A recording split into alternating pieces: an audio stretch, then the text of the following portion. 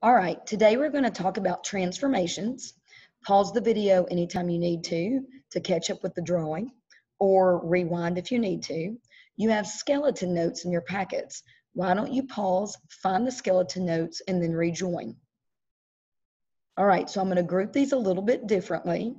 It would be wise for you to realize you're going to be going back and forth, and you might be moving around on the skeleton notes and filling in one section, then another section, and then coming back to the first section again, and that's the way we'll group things. So with transformations, we can break them into the vertical category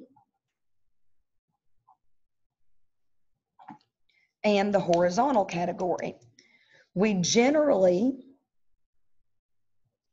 will find that the vertical transformations feel easier to students because they are more intuitive. The horizontal transformations oftentimes feel a little backward, okay? So one of the first transformations that we're going to talk about is a slide or a translation.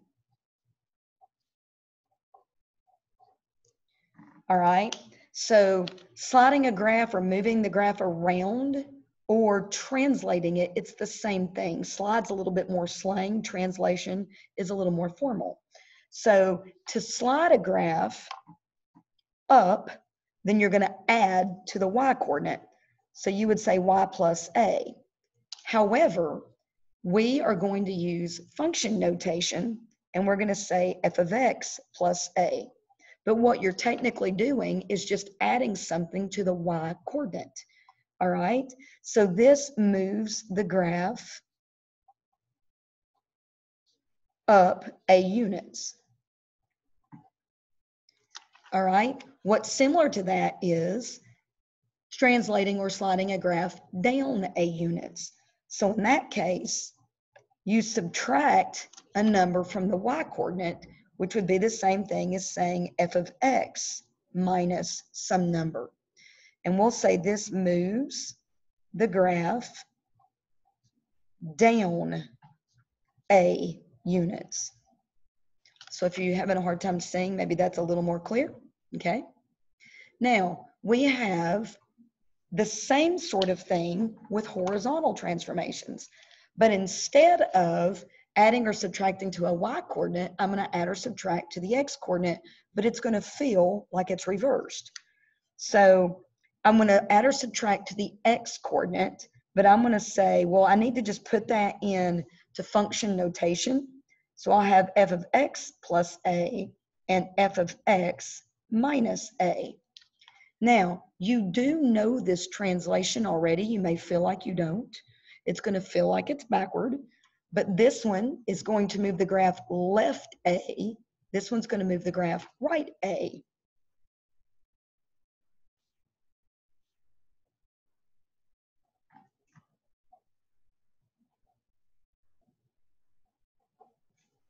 So I'm just recording what I wrote. Moves the graph right a units. So you can use slightly different words on your charts.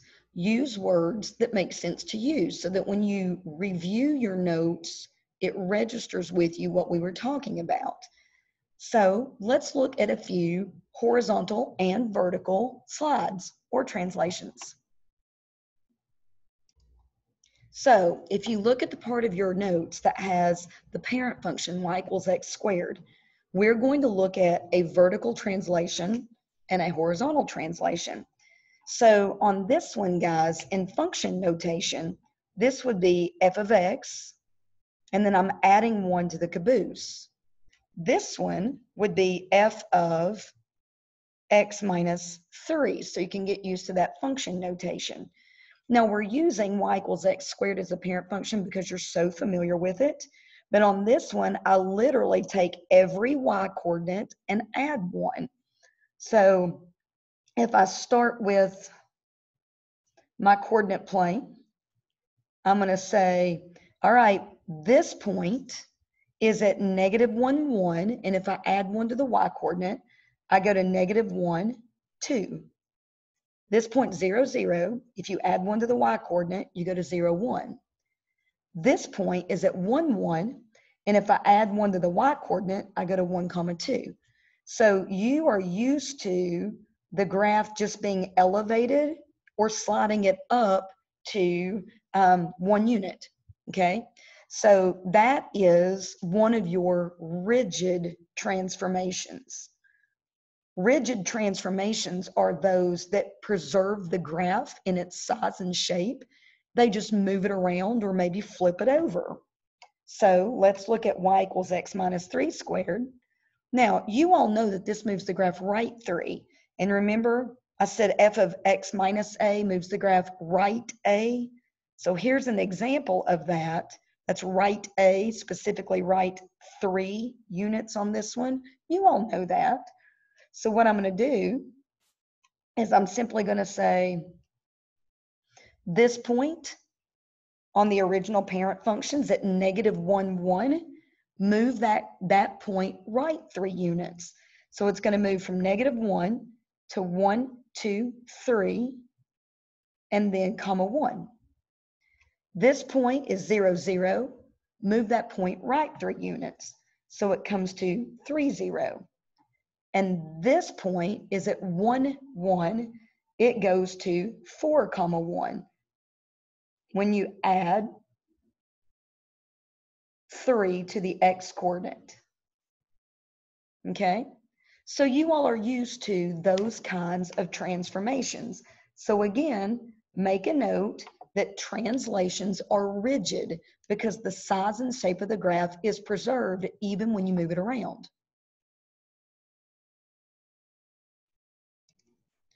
Now, another transformation, which is rigid, is a reflection. That's the correct name, but we sometimes say that we're flipping the graph or spinning the graph. A lot of times you'll hear me say that you flip the graph over the x-axis, which is vertical, or you spin the graph about the y-axis, that would be horizontal. All right, well, what's it take for you to do that? Well, you would be either multiplying the y's by a negative, which the function notation would be negative f of x, and that is going to reflect the graph over the x-axis, okay? You can also say you're flipping the graph upside down, or you could say you're flipping the graph from top to bottom. So either of those would be reasonable ways to say it. Now, the corresponding transformation in the left to right direction would be to say, let's do f of negative x. So instead of a negative in front of the whole thing, there's just a negative in front of the x.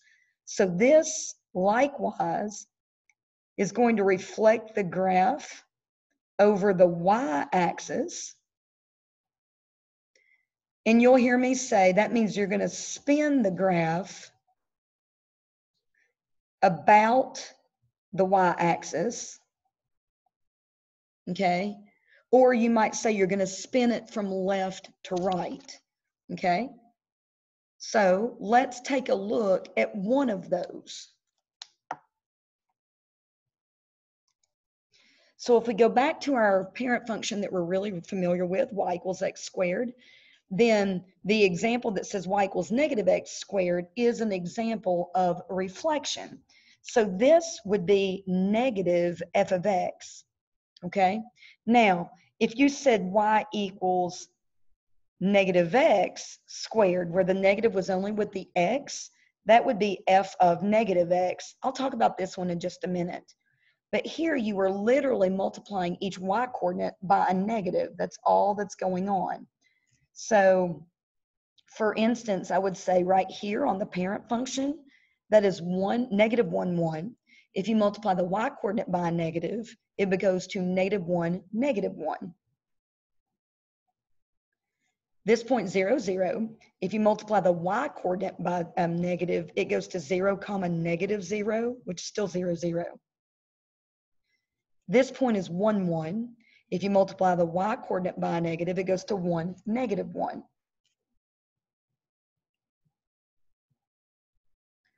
So guys, this is again a rigid transformation.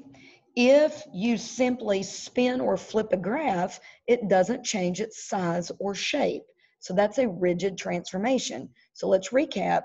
Your rigid transformations are your translations and your reflections. So why didn't I put this one on the page? Well, number one, if you're talking about spinning a graph about the y-axis, do you see that if I were to spin this graph like 180 degrees from left to right, it's going to overlap itself. But look, I know that negative x squared is negative x times negative x, which is positive x squared. So you can also see algebraically that negative x quantity squared and x squared are algebraically the same. So they're graphically the same thing too. So that's why I'm not making a deal out of that. That's not always the case. We'll get to some that aren't that way. Now we're going to look at stretches or shrinks. Now, stretches or shrinks are your first example of a non-rigid transformation, because if you stretch or shrink a graph, you're obviously going to change the size of the graph. So if you change the graph's size or shape, it's non-rigid. Again, if all you do is move the graph around, or if you flip the graph in some way, you don't actually change the size or shape of the graph, so that's rigid. Once I start messing around with the shape or the basic appearance of the graph or its size, it's called non-rigid. So I want to stretch or shrink a graph by multiplying the y by a number. So a times y. Well, I'm not going to use y. I'm going to use a times f of x because I'm going to use my function notation. So if a is greater than 1, you're going to stretch. Now, I'm going to use words that make you think vertical. You're going to stretch the graph tall. So what you're going to do is you're going to stretch it away from the x-axis. So you stretch it top to bottom. If a is less than 1, you're going to shrink the graph short. And so I'm using the words tall and short because it makes you think tall, short, as opposed to wide, narrow, okay? So again, I'm going to stretch the graph tall or shrink the graph short. If I shrink the graph short, I compress the graph in closer to the x-axis, okay? So I could say stretch the graph tall, pulling it away from the x-axis, or shrink the graph short by compressing it in toward the x-axis. So I'm going to have the corresponding transformation with my x's. So instead of saying a times y, I'm going to say a times x, which would be f of ax. So it looks like facts, doesn't it? So I'm not going to get too into this because we're really going to talk about this when we hit trig. So for the most part, I want you to just say, oh, if I multiply x by a number, then it's going to stretch the graph wide or shrink the graph narrow. Now, if you stretch the graph wide, then you open it like an accordion and you stretch it wide from left to right, so you're pulling it away from the y-axis. And if you shrink the graph narrow, you're taking the whole graph and you're compressing it toward the y-axis. So that's going to change your domain for sure. So I don't want to say too much about this because we're going to spend so much time with it. But again, this is going to feel backward. Remember, x plus a kind of feels like it should move right, but it moves left. X minus a feels like it should move left, but it moves right. So the x's a lot of times kind of feel like they're in reverse. So I don't want to say too much now about why this is. But if you want to stretch the graph wide, a needs to be less than 1. So when I say less than 1, I mean positive, but I mean like a fraction, like maybe 1/2 or 1/3 or 1/4. If you actually want to compress the graph and make it real skinny, A has to be greater than 1. So if you had like f of 3x, it would be 3 times more narrow than it would normally appear, okay? But I'm not going to have you graph any of those right now, okay?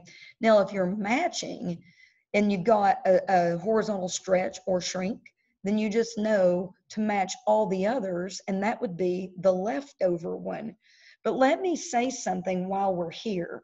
Whenever you change the graph vertically, so if there's some change to the f of x, okay, where you're adding to or subtracting from f of x, or you're multiplying f of x by a number, you are only changing y's, which means that you could be changing the range of the graph, and you're going to change the appearance of the graph top to bottom, but you will not change the graph left to right. You will not change the domain. If you see the transformation has something to do with adding to or subtracting from the x, or multiplying the x by a number, then you are only changing the graph from left to right, which could potentially change the domain, but will not change the range. And you might think, why is she being emphatic? If you can get this whole thing through your head, that changing the y's only changes vertical and changing the x's only changes the horizontal, you'd be amazed at how much easier all this stuff becomes. So going back to our y equals x squared parent function, y equals 3x squared is a vertical transformation. It's a vertical stretch, because in function notation, this would be 3 times f of x, which literally says triple your y coordinates. All right. Now, if I had y equals 3x squared, where I was multiplying the interior x value by 3, then it would be doing something left to right. So I don't want to get into that right now, but this would be a horizontal. And because the 3 is bigger than 1, it would actually be a horizontal compression. You would make it 3 times as skinny. I'm not going to show you that right now. But this would be f of 3x if you wrote it in function notation. Not going to get into how to graph that. All right, so on this one, you literally say this point has a y coordinate of 1. So multiply the y coordinate by 3. So the point becomes -1, 3. This point has a y coordinate of 0. If you triple the y coordinate, you get 0, 3 times 0, which is still 0, 0. This is 1, 1. If you triple your y coordinate, it becomes 1, 3. So the impact is that you're getting a tall, skinny parabola. Now, truly, it's a tall parabola. But when we take a graph that's already like an even function, when you make it tall, it also looks skinny, but technically it's really just a taller function. So you know how to graph this one because you are doing this in Algebra 1 and Algebra 2. So this is just me putting together a lot of transformations into one, but they're familiar. So I know that you know the x plus 1 is telling you to go left 1. The -3 is telling you to go down 3. This 1/2 is telling you make it half as tall. That means you're shrinking the graph vertically. So we're going to talk about this a little bit because that's usually where people get the most mixed up. But let me go ahead. Oh, and let me say this. The function notation would be 1/2 f of x plus 1 minus 3. Okay? F of x already squares the input. So you don't need to put squares or something on there. That's usually where people mess up. But I need to go left 1, down 3. So let's see here. If I go left 1, down 1, 2, 3. So that would be here. Now, Normal, if the A value is 1, normal, I want to remind you, means from the vertex, go out 1, up 1. And remember, the reason is that 1 squared equals 1. With any quadratic, no matter where the vertex is, the A value always tells you how to count from the vertex the same way. Normal would be out 2, up 4, because 2 squared equals 4. We're talking about a squaring function. So normal would be out 3, up 9, out 4, up 16, out 5, up 25, right? But I'm going to go half as tall. So if A is 1/2, I'm going to go out 1, and instead of going up 1, I'm only going to go up half that much. So up a half. Okay, well, that's kind of hard to show, out 1, up a half. I can do it, but it's not the best looking graph when I do that because it would be imprecise for a reader to look at. I could also go out 2, and instead of going up 4, I would go up half of 4. So that would be going up 2. Oh, sorry about that. So I would go out 2 from here, and then up 2. And I like that point because then it's precise. So out 2, up 2. Now I can connect all my points, and I get this parabola that is shorter and therefore looks fatter than the original parent function. I know you knew how to do that one, but we're just talking about it in terms of transformations, generally to all functions now. So find the parent function that looks like this on your skeleton notes. So it doesn't matter if you have an equation or not, we're going to use function notation to enact our transformations. So I say I'm supposed to do f of x minus 2. Now remember, this means y's minus 2. So if on every single point you subtract 2 from the y coordinate, the effect is that the whole graph is going to move down 2. So let's see here. So if I move my way left to right, then the starting point, I'm just going to move from left to right. So my starting point at -4, 1, I'm going to subtract 2 from the y coordinate. That moves me down to -4, -1. So this point's -3, 2. Subtract 2 from the y coordinate, I get -3, 0. Now, most of us, once we get going, we'll just sort of start following suit, and we won't do this to every single point. So these points both have a y coordinate of 1. Again, hold the negative, the x is -2 and the x equals -1 steady, but drop the y coordinate by 2 units. So then I can see, all right, go right 1, down 1 from there. So that's easy to do. That's a straight line. Now remember, since I'm just moving the graph down, it's rigid, which means the shape is preserved. So these are all line segments, but now I get 2 shapes that look kind of like parabolas. So keep the rounded shape, don't change it. So this is 1, -2. If I subtract 2 from my y coordinate, it becomes 1, -4. And then the next one will be back at 2, -2. So I'm going to try to preserve that parabola shape. And ditto right here, it just dips 1. So again, probably you can do a lot of these like super fast. So on -f of x, remember this is -y. So I'm only changing the graph top to bottom. Keep in mind, I know that means nothing changes left or right. So I can still set up my x-axis from -4 to 4, just like the parent function. So only multiply your y coordinates by a negative. So -4, 1 goes to -4, -1. -3, 2 goes to -3, -2, because I'm just multiplying y's by the negative. These 2 points both get a y coordinate that's -1 again. And so you know already and can start to move faster that this guy's going to turn the graph upside down. 0, 0 goes to 0, -0, so no change. 1, -2, if you multiply negative by the y coordinate, goes to 1, +2. And then 2, 0, no change in y. And then 3, -1 goes to 3, +1. And then 4, 0, no change. So that was pretty easy, right? So the range doesn't change, but the graph definitely looks different from bottom to top. 1/2 f of x is half of your y's.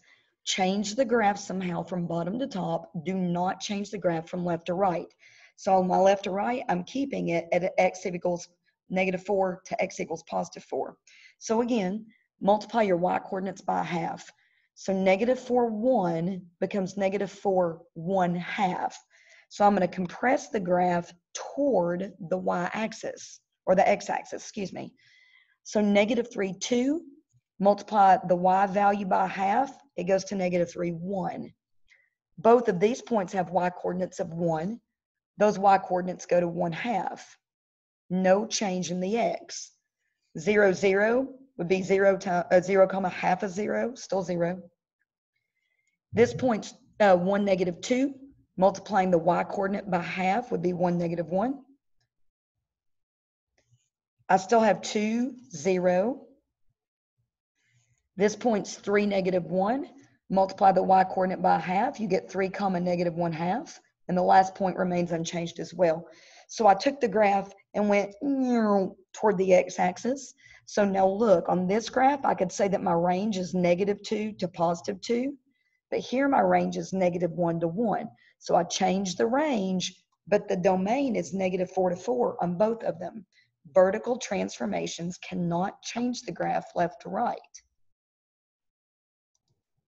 So now I've got f of x plus 2. Only the x's are being affected. So my graph from bottom to top will not change, but my graph will change from left to right. So we know that this means go left 2. So that just simply means that this point -4, 1 goes left 2 to -6, 1. And then this point, -3, 2, goes left 2 to -5, 2. And again, most people, once they get it going, they don't keep overthinking it.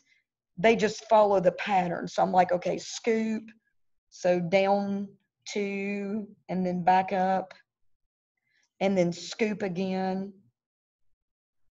So notice that the range from -2 to 2 is still the range from -2 to 2. So a horizontal transformation does not change y's, but it did change the x's. The domain is now -4 to +2. So f of -x is going to only change the x coordinates, and I'm just going to methodically go through. I will not change the y coordinates. I will not change the range. So if I start again left to right, I'm going to have -4, 1, multiply the x by negative, that goes to +4, 1. -3, 2, if I flip the y or x coordinate, goes to +3, 2. -2, 1 goes to +2, 1. -1, 1 goes to +1, 1. So do you see that the effect is that where I was graphing left to right, I'm doing the exact same thing, but I'm graphing right to left. So I'm doing the left to right mirror image.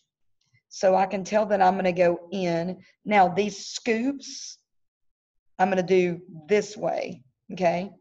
So for instance, this point at 1, -2, change the x coordinate, goes to -1, -2. 2, 0 goes to -2, 0. 3, -1 goes to -3, -1. So there's one, whereas y equals negative f of x squared overlapped itself when you flipped it left to right. This one you definitely see a change in the graph. Another one now that's simple to do is the last one you see, the negative f of -x. So what I could do is take the black graph, and when I put a negative in front of it, do you recognize that just creates a vertical reflection? So I'm going to reflect the black graph vertically. So when I do that, I wind up getting this graph. So I'm just graphing on top of the one I just did because it makes it a little faster for you watching. So that's when I'm flipping it not only upside down, but I'm also spinning it left to right. So once you have one of the two, now I could have also taken the graph I did earlier. I had negative f of x earlier, and I could have taken that graph to do this one and taken that graph and moved it, flipped it over left to right. So there are those. Now we've got to do my two favorite ones coming up. Now you've got two more transformations, which I didn't mention with just y equals x squared. They are your absolute value transformations, and I think these are the most fun. So if you do the absolute value of f of x, remember this is like doing the absolute value of y. So that is vertical. So go back and fill in the chart on your front page for the vertical transformations. So I literally go point to point to point and do the absolute value of all my y coordinates. Let me move this and make some room here. So I will not change the graph left to right.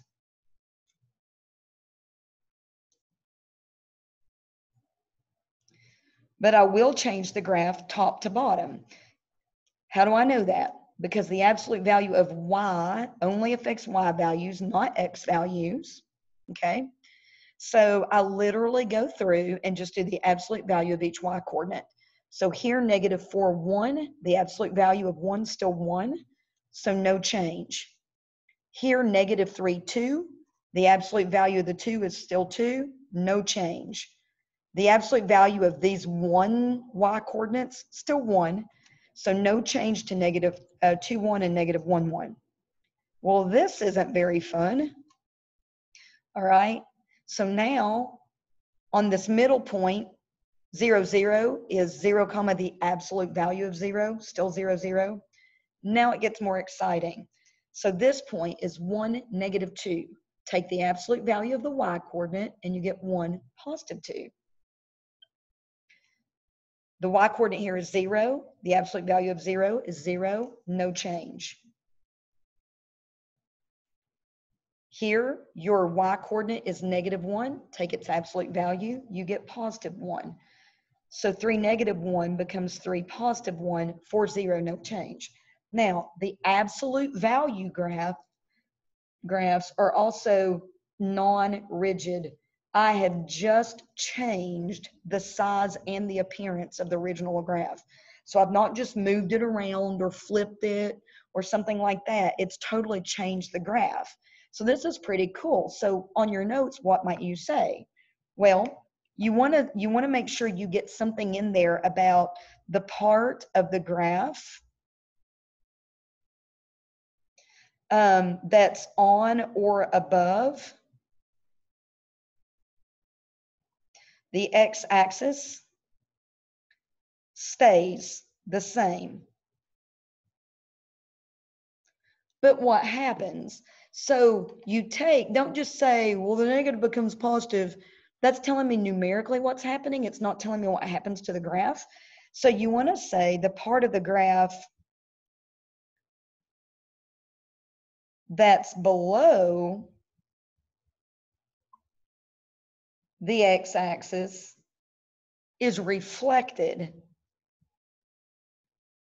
So you might say it's flipped up or something like that. So it's reflected up over the x-axis. So only a piece of the graph changes, okay? So think about it. If I had something, I'm going to erase this so I can show you a few things. If I said, okay, if we play Simon Says, and hopefully we'll get a chance to do this in class because it's fun. But if I said, here's your original function, I'm just going to make something up. All right. And okay, well, let's do this. Here's your original function. I'm going to say something like that. Okay. So if that's f of x, if I said, let's do negative f of x. Okay. Well, if you do that, do you recognize that that's simply going to reflect and then reflect? All right, so I've kind of got half line, half parabola kind of going on.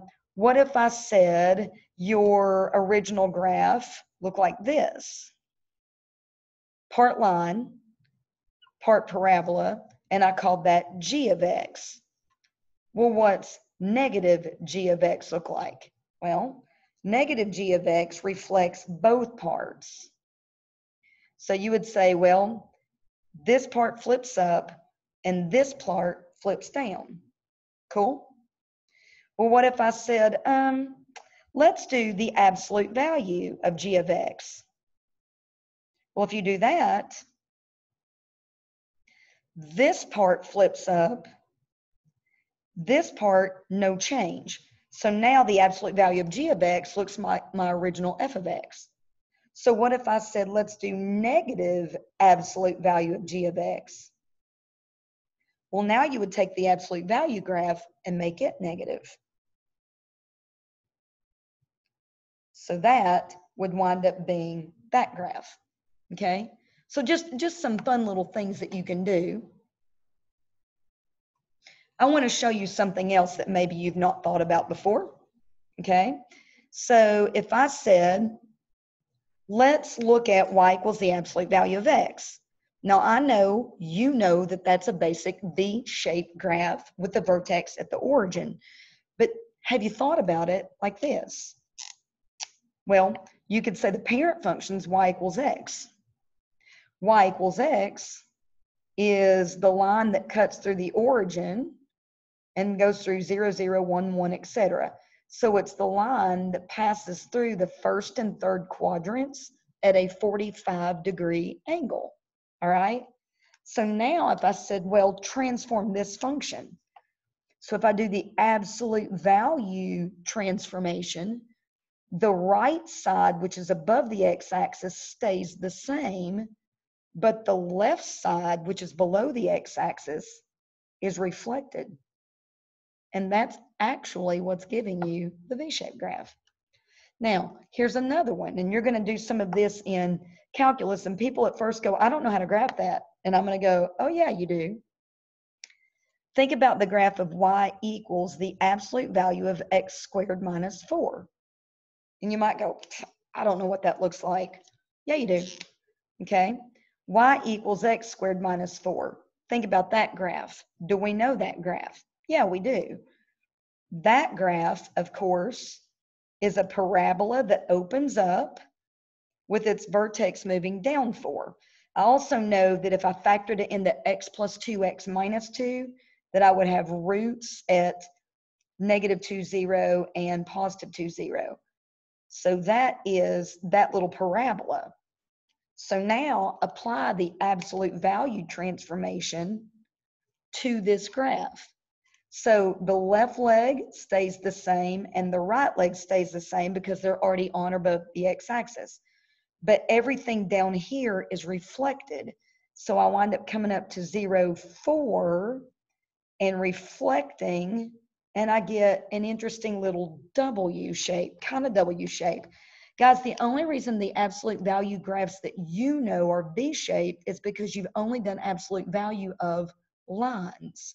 Now we can add in absolute value of lots of graphs. Now we're going to get into my absolute most favorite transformation because it's so not intuitive. So remember a minute ago when I said, let's pretend like this is the graph of g of x? And I said, let's do g of the absolute value of x. A lot of people would think, well, if you just take the negative part and flip it up, if it's the absolute value of f of x, they think you just take the left part and flip it over. The problem is that if you say this part stays the same, this part's reflected, the problem is that this blue function that you get, which is the intuition most people have, fails the vertical line test. So that can't be it because that's not a function. So the intuition on this, not so great. So instead of trying to go with our intuition, let's build a T-chart so you can see how this proceeds. So my x's on my parent function go from -4 to +4. So I put -4 to +4 on my t-chart. So I'm going to work my way across the graph. So when I plug in -4, I have to do the f of the absolute value of -4. The absolute value of -4 is 4. F of 4, I can see from my parent function, f of 4 is 0. So I'm going to do the same thing. F of the absolute value of -3 is f of 3, because the absolute value of -3 is 3. And from my parent function, I can see that f of 3 is -1. Let me talk through it, but not write so much. So I've got to do the absolute value of -2 first. That's 2. F of 2 from my parent function is 0. I've got to do the absolute value of -1 first. That's 1. F of 1 from my parent function is -2. There's a lag between what I'm saying and the video, it looks like. So I've got to do f of the absolute value of 0. The absolute value of 0 is 0. And from my parent function, f of 0 is 0. Now on these, the absolute value of 1, 2, 3, and 4 is still just 1, 2, 3, and 4. There went my lights again. Sorry about that. Kind of makes the screen flash, doesn't it? Well, again, f of 1 is -2. F of 2 is 0. F of 3 is -1. And f of 4 is 0. Now, what I've got to do is graph this thing.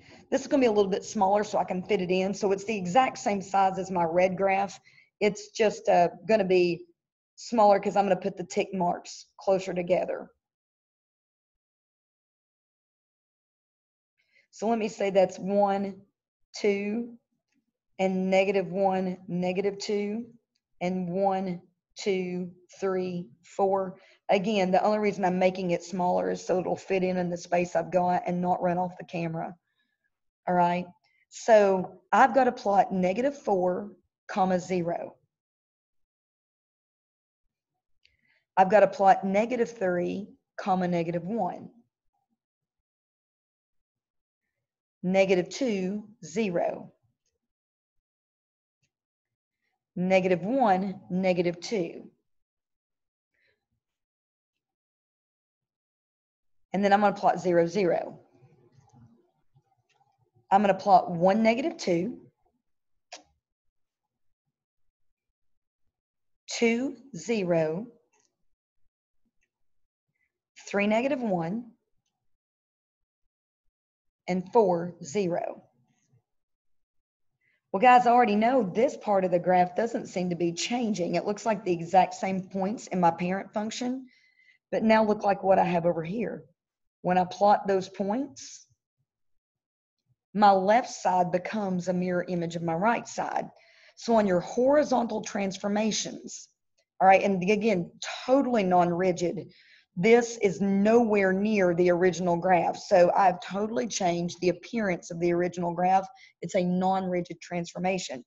So what are you going to say on the transformation? I personally would say I've maintained the right-hand half of the graph. So what did I do? I totally get rid of the left-hand half of the graph as it was in the original parent function, and I replace it. So I replace the left half of the graph. So this is in your chart for the horizontal transformations. And what did I replace it with? A mirror image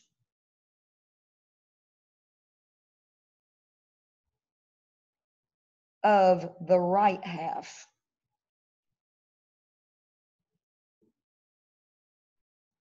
So there is a little bit of memorization you're going to want to do there, so you don't have to reinvent this wheel and do T-charts every time.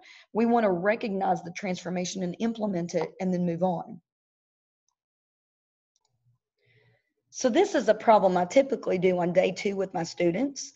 And I say, all right, here's g of x. Let's see if you can start putting together double transformations. And this tends to get the students kind of discombobulated. So let's do this together. All right, I see two transformations. I see a negative up front, which means a negative y, that's vertical, but I see the absolute value of x, that's horizontal. Now you can really do either one first, but let me suggest that you at least mentally break this down. So think about, what's the absolute value of x do? Well, that's the one we just did. It replaces the current left half with a mirror image of the right half. So if I did a little baby sketch on that, I would say, well, the right half looks like this. So if I replace the left-hand half with the mirror image of that, I'm still going to have that semicircle looking shape, but then it's going to look more like that. Okay, now that guy turns it upside down. So if I did that, and again, I'm doing these quickly, but I just want to give you a general, that means it would look like this. So I'm doing kind of a quick thing, but the blue would be the final outcome. Let's do a couple more.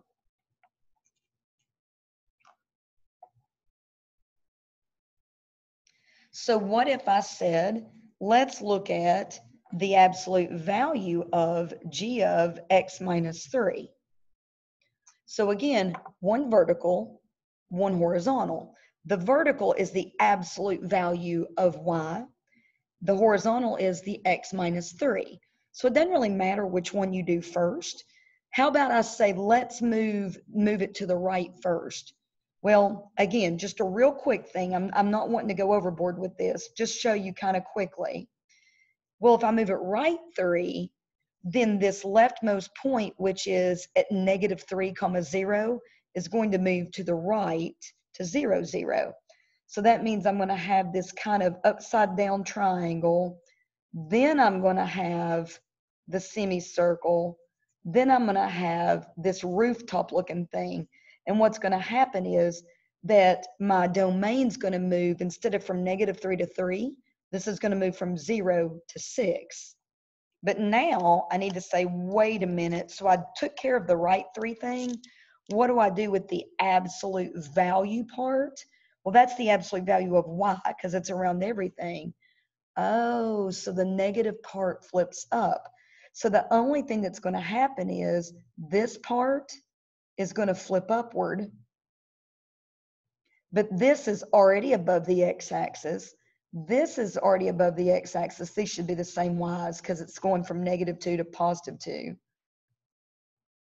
So that's my final graph. So that shows that it moves it right and flips the negative part up. So let's do one more, just quick.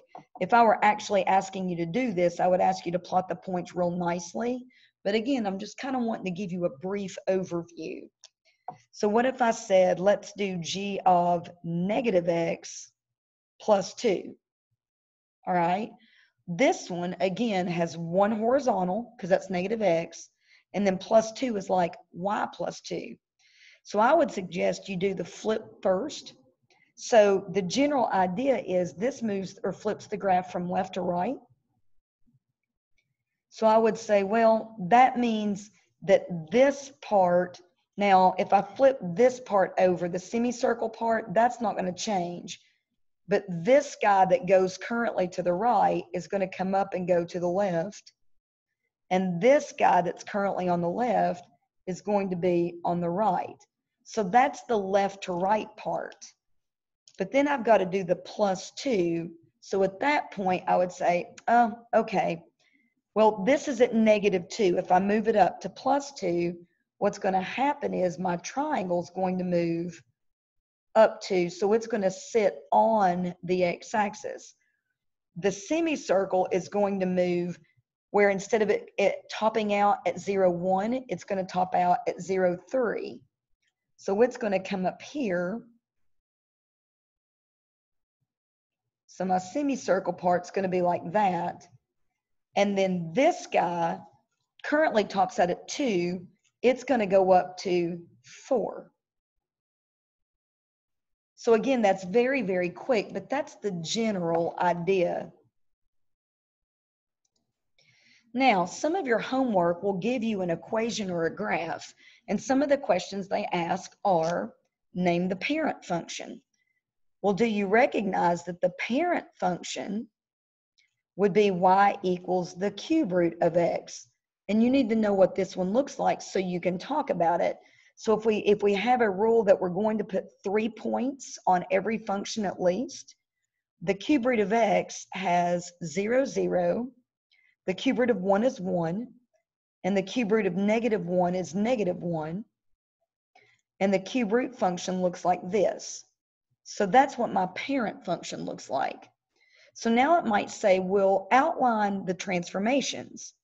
Well, the negative up front, I know, is going to flip the graph upside down, or you might say it reflects the graph over the x-axis.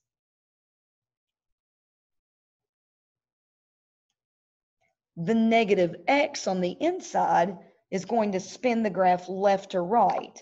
So I could say that you're going to spin the graph left to right, or I might say spin the graph about the y-axis.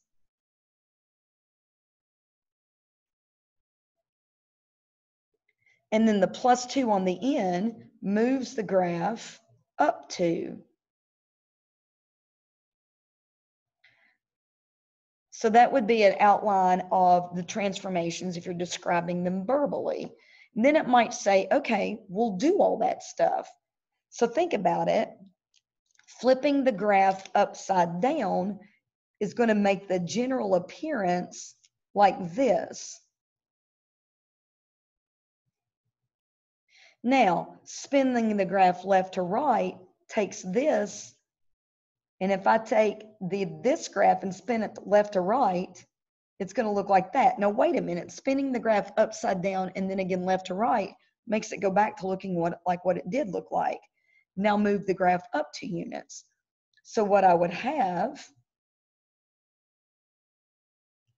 is 0, 0 is going to move up to 0, 2. 1, 1 moves up to 1, 3. And -1, -1 moves up to -1, 1. And so you wind up getting that as the outcome. So you'll have several that ask you to walk through each of those things. Now, the other thing it might do is ask you to give the function notation. So the function notation would be that I multiplied the y's by a negative, I multiplied the x's by a negative, and I moved the whole thing up 2. So that would be the function notation. So in the end, I might also say, well, write the equation of this graph.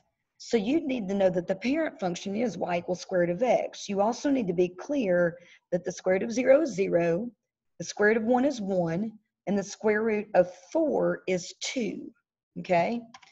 So normally on the parent function, once you get your starting point, you go right 1, up 1, and from the starting point, you go right 4, up 2. So you need to know what the normal counting patterns are. So on this one, I can see that the graph has been flipped left to right, and it's also been flipped upside down.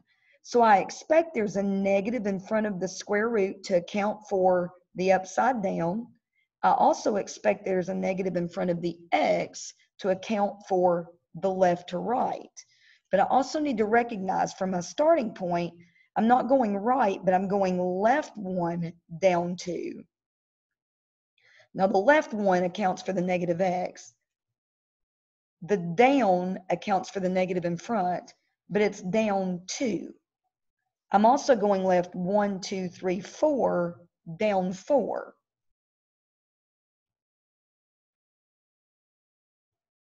So I normally go right 1, up 1, and instead of going up or down 2, to go left or right 4, up 2, but I'm going left 4, down 4.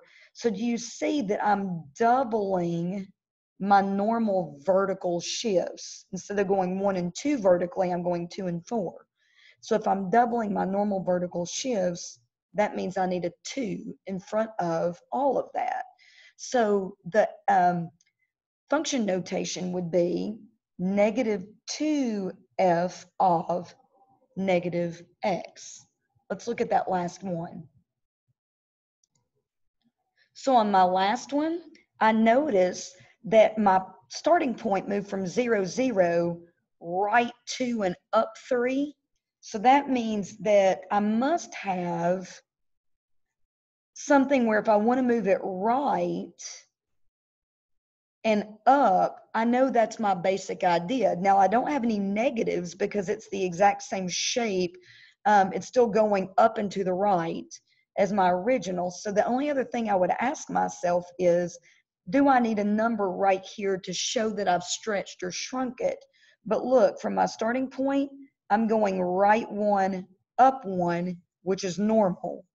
And I'm going right 1, 2, 3, 4 from my starting point, up 2.